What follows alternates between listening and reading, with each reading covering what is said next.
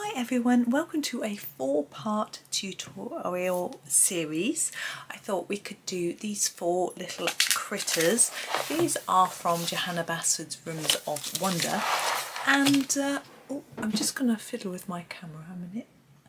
There we go. I just needed to pop on the display, which you can't see. It shows me how much battery I've got left, which is always quite useful. So I'm going to do each one as a separate tutorial. And I'm going to use my Castle Arts metallic pencils. Now, I know not everybody has these, but you can use the technique I'm going to be using with a non-metallic pencil. I just feel that the metallics work well for this steampunky design, but I'll try and explain it as I go through. So let's come in closer. And we're going to start with the snail today. Here he is. Oops, run out of room. Hang on. There we go. Okay, now I have thinking I'm going to do the body in a sort of silvery grey, so that's where I'm going to start. And in our metallic set we have, I'm just going to grab my swatch chart that I made for these.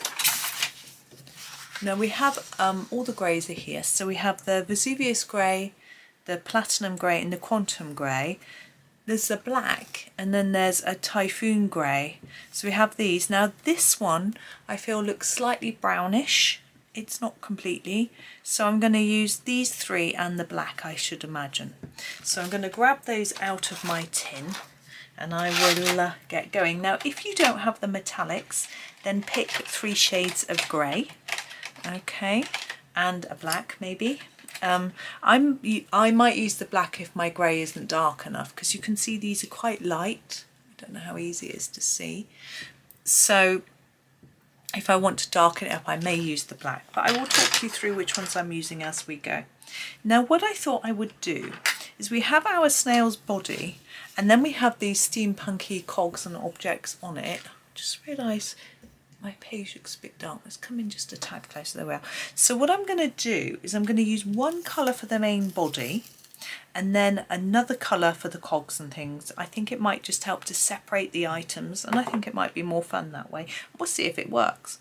So I'm starting with my quantum grey. Now this is the darkest of the greys. It's a sort of bluish colour, actually, bluish grey. And I'm going to do the main body, and I think by doing that first it helps the other items to stand out. Now what I'm going to do is look at each section that Johanna has done for us and do a harder colour, more intense, so more layers on the outside like that, and then gently reduce the layers coming in towards the middle, so we get a less intense colour in the centre. I'm just carefully going around those little objects. Now I'm using a sort of round and round motion. I find that helps to keep things looking smoother. And I want to leave a little bit of white right in the middle, just a small amount to look like shine. There we go. So hopefully that's okay. I need to fiddle with my camera again. That's better. The display had a big something right over it, so I couldn't actually see what I was doing.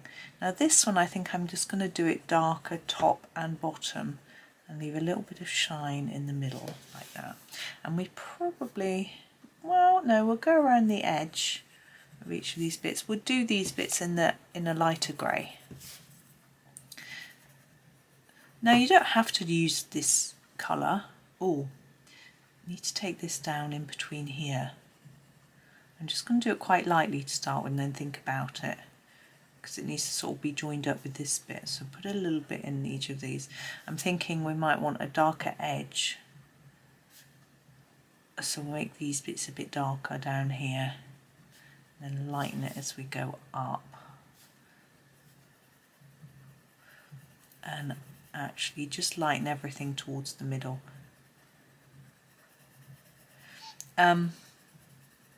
Gosh, I've completely lost my train of thought.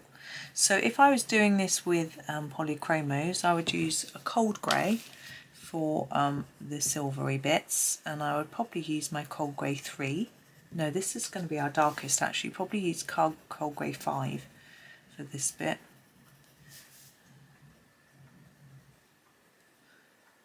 And use the 3 for the rest. So again, darker at the bottom. I'm actually going to do the whole of the bottom like this. Yeah, so any brand of pencils will work, as I said. It doesn't have to be these. I just like the sort of extra touch we get from the metallics, and they're such fun to use, I think.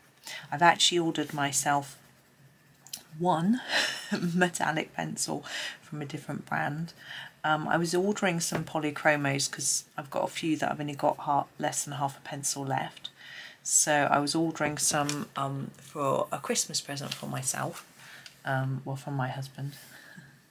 And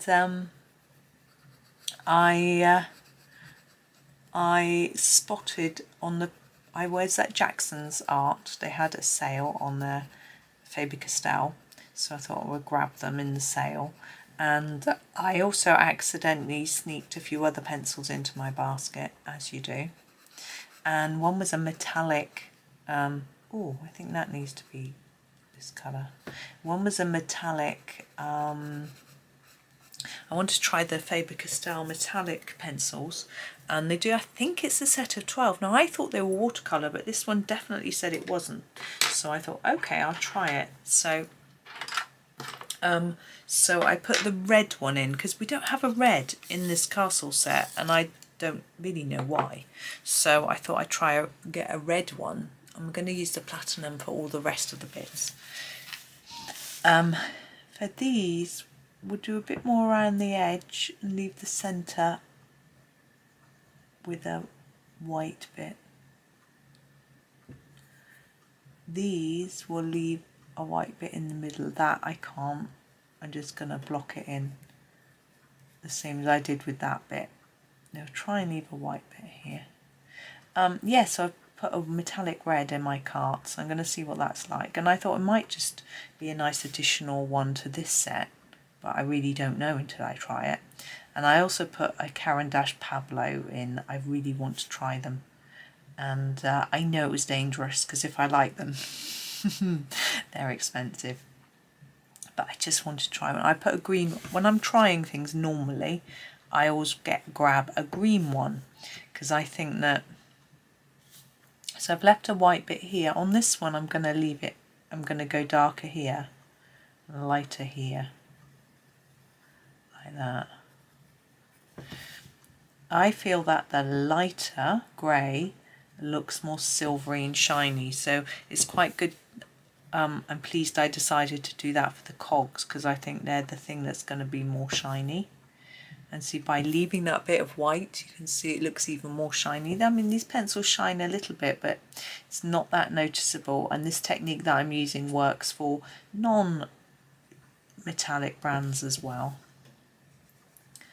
Anyway, so I popped a Pablo in, like, oh, those two bits need doing, don't they? With the a quantum grey. Ooh. Right, I've grabbed the quantum grey.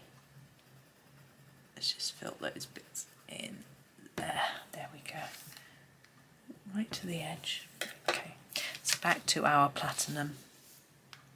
So yes, so those are going to be little Christmas presents. So along with the colour cube, which I've ordered now for my Christmas present from my husband. He wants to try it as well, because obviously he, as you know, if you listen to my videos, he does art as well, so he's quite fascinated by them.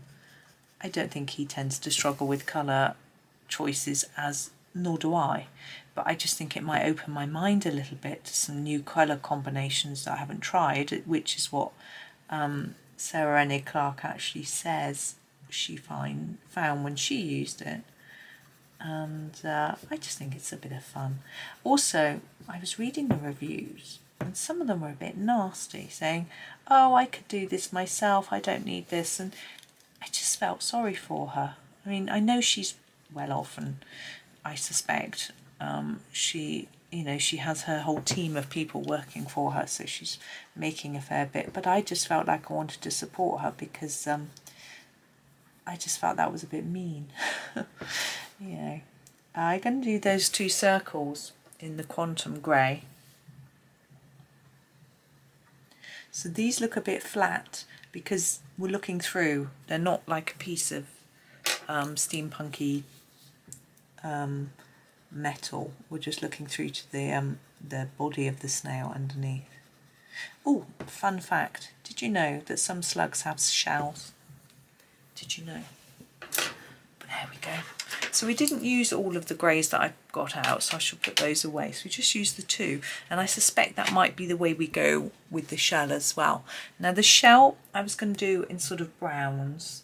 I can do them in the sort of mahogany, sienna-y type colours, or in the sort of French grey golds, bronzy colours. I'm quite thinking that I'd quite like to use the Bismuth Crystal, maybe the Zircon Bronze. I can't find it though. Is that it there? Yeah, Zircon Bronze. So this is sort of goldy browns, bronzy colours. They're quite similar. The Bismuth Crystal is slightly darker. I'm going to use that one first. So what I'm going to use this one for is the sort of background pieces. Firstly, I'm just going to do this swirly bit. Now, I think it's going to be quite difficult to make this shiny because I could have made it darker on each edge and left a lighter bit in the middle, but it's quite narrow.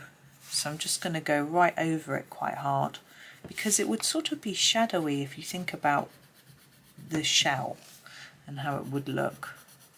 And it just sort of gives us a border between each little section. So I think it's okay doing it hard. If you were using your polys, polychromos for this, I would use maybe a Nougat together with a Van Dyke brown, something like that, maybe. Or even you could use your green gold with a Nougat. I'm not sure. Choose your favourites. I think I'm going to do these as well with this, again in quite a hard layer. Don't have to go out of the lines like I did.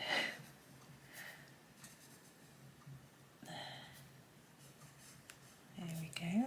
I do love using these metallics.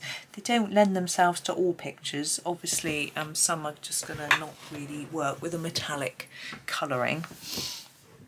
I think I'm going to block in these little bolty screw bits, whatever they are, with this. I need to sharpen it, and then we'll do those squares in a bit. So I think I'm going to do all the little bits with this. You'll see what I mean. So this is just blocking in because they're so small. There's really not much else we can do. You could add a dot of white pen if you want to. I have tried the white pen. It does work. Some of them the colour bleeds through. The pinks, the magnetic mauve particularly, and the burgundy rose, you can't, the white just goes pink. With this I'm going to try to make it slightly white in the middle. It's quite small, and again with this I might just try and leave a tiny dot. You don't have to. As I say, you could dot it with a white pen because these doesn't bleed through, but it doesn't the colour doesn't bleed into the white, but it depends what pencils you're actually using. You can test it easily though. Get yourself a bit of scrap paper, scribble a really thick intense layer of the pencil on the paper, and then put your white pen on it. Wait 30 seconds or so to see whether it bleeds, whether the colour bleeds through. This one I think we'll put some shine. We'll make it darker here and here, and leave a bit of shine on the edge. I hope you can see. There we go. Do you see? Oh, we've got little screws or bolts, or I guess the screws again, here and here and here. Now we've got these three a bit darker, so I'm actually going to do them in this colour. What I'm going to do is make them quite intense here, fade towards the middle, and the same here. We want a shine. Think about your snail shell. Think about the shape of these are rounded, each of these. So if we put our shine down the middle, we will make this look a more rounded shape. That's what I'm going to try and do through this whole one, and it's a lot easier than it sounds. So just put more layers here and here, and we can do the same on this one. It might not work on all bits, it depends on what Johanna's drawn. I'm sort of discovering as I go what's here. So here we've got cogs. We'll do these cogs with this and leave the background for our other brown. So I'm going to make a bit of shine there, look. Make a bit of shine in the middle. So just layer it up here on the edge. Do a little bit less as we go and leave a little white mark. You can see it just looks a little bit shiny. And this one, we'll make the shine there, so we'll make it darker here, fade it to there, really light, start making it darker to there, fade it to there, fade it to there, whoops, and then we get a little bit of shine, a bit more complicated with that one. Make a shine in the middle if you can, leave a dot. Don't worry about these, they're too small, just block them in. And what we'll do is we'll make a bit of shine on each bit. So we're not thinking about where our light source is and where the shine's going to come from. That's all too complicated for me. So basically I'm just looking at each individual item and deciding where that shine's going to go on each one. Like that, so that one's sort of top bottom. Here we'll go sort of top bottom, make it a bit darker here. We can't show the shine there because it's underneath, but we can leave a bit down there. And the same on this one. I'm going to take both bits at once because it's small, and just leave a bit of shine there. Here I'm just going to do the dots. Now we have a bit of a problem here because our background comes here, so these we might be able to find another colour for these because they stand out from the background, but these I haven't done with this colour. We'll see. I'll get there in a minute. I'm going to put the shine at the bottom here so we can see it like that. I think we'll leave that as if it's a sort of see-through grid. Make it darkest here. Put a bit of shine up the side. There, like that. There we go. Oh, that one I did the shine top bottom. That was a bit silly. It should be the same. Never mind. It's not going to matter. Shine there. These block in. Bit of shine in the middle if you can, because I've gone over the line there. You can't really see it. This one I'm going to try and do better. I think if we put the shine across here, we'll be able to see it better. So we'll do it firstly on this centre bit because it's smaller. I find it easier, like that. And then I'll line this up with that bit. So fade it to here. This bit's quite dark. A bit less here. Just bring it in gently and leave a little bit.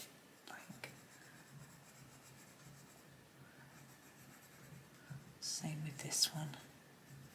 Just leave a little bit. There we go. Yep, fill these in. Leave a gap.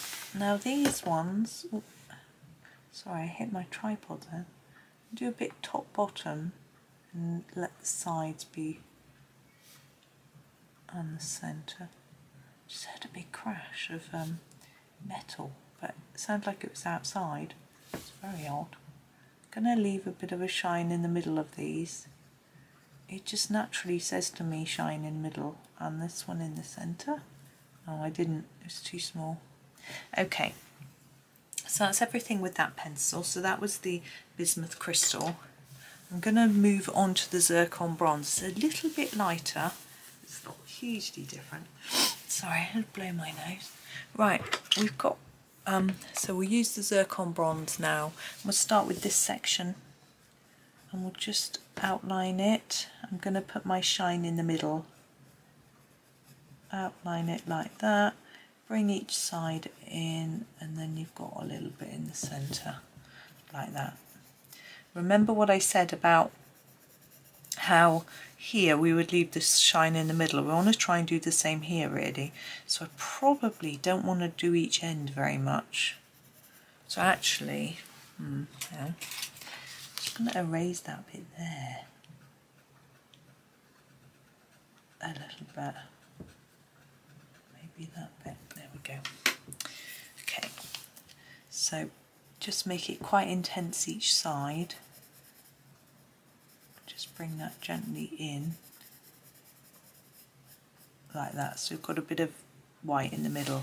We can see if it works later. We can always add to it or even erase a little bit if it's not quite right. But until we get going with it, we won't really know. So I'm just trying to fade that across to the middle so it's much darker here than there.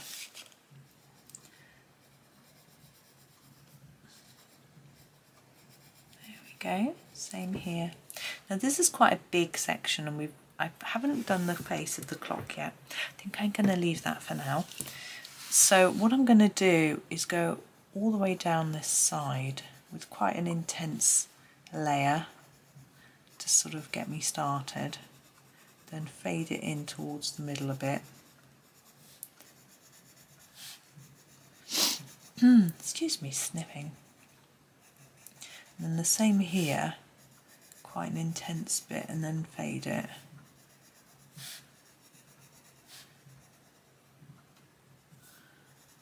And then just start to bring it in so that we haven't got a huge white gap, just a little bit.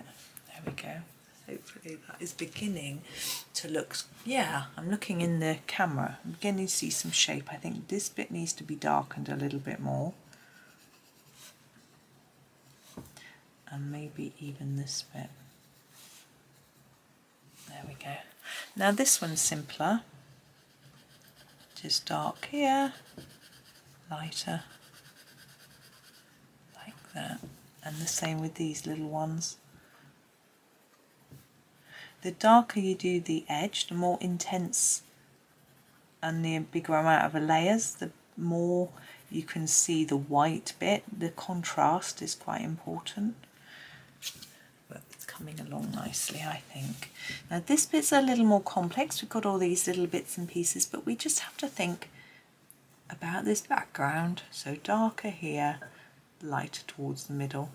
Same here, darker here, lighter.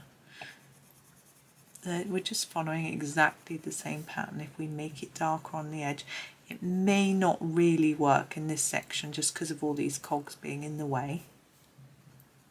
But we try our best. We need to fill in all the gaps. There we go. And then this one, we just do the bits behind. So this should be quite intense on the edge. Okay, so quite a lot of layering. I'm just going to go all the way to this bit and then all the way back along here. Quite a dark layer, just plaster it down, and here is where we need to fade it towards the middle, like that. And the same on this one and this one. I'm going to leave that for now because I might decide to do it a different colour. I'm just filling in all the gaps, trying to make it a few more layers when I'm nearer to the edge compared with towards the middle. Now this one we can leave a white gap in the centre, like that. And here.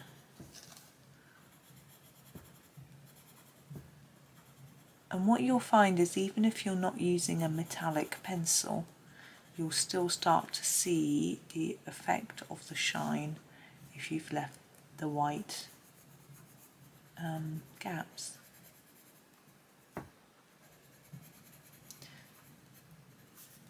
And what you need to do, I haven't done the middle bit, have I?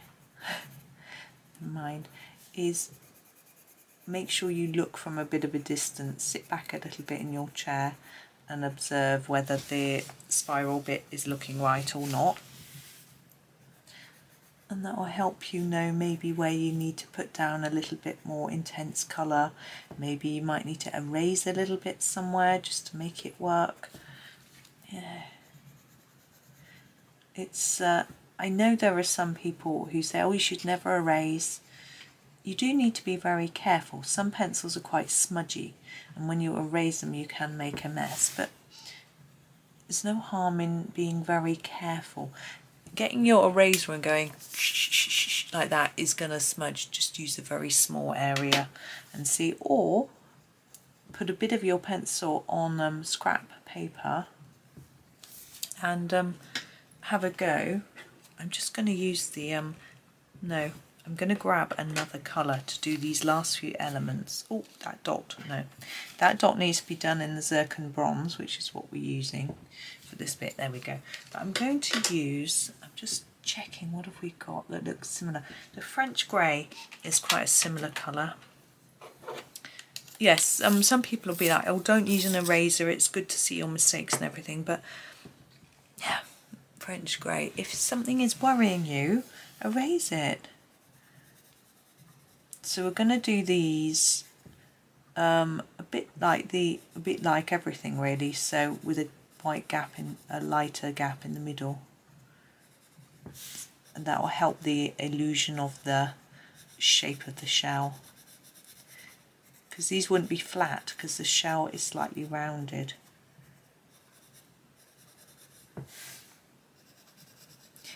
Just, you know, be gentle with your eraser. As I say, try your pencil on some scrap paper, erase it really roughly and see what happens, and then you can tell whether you need to be much more gentle. It's always good to experiment if you're not sure. It's like if you're not sure whether a colour's going to work or not, scribble it on some paper, maybe next to the other colour that you're thinking, will it work or not, and have a look, or hold it up against your page. See if it's going to work. Sometimes it's worth just taking a little bit of time to do that. Now this grid I'm going to do, I'm going to do it quite lightly, but I'm still going to make it slightly darker towards the edge just to help us with that illusion. This one I'm just going to go over lightly because I don't really want any shape on that very centre bit. And this one again, just a bit, little line in the middle. There we go. And I think we might be done. I'm trying to look at my screen, but the sun is shining in my face. But it's quite sunny outside. Yeah, I think there's our little steampunky snail. I'm quite happy with him. I hope that was okay for you. I found it a lot of fun. So there he is. I will do the other elements on this page. Not sure quite when. It would all depend on other recording and things like that, but yeah, there will be all four that will be done. But until next time, thank you so much for watching. Have a lovely day and happy colouring.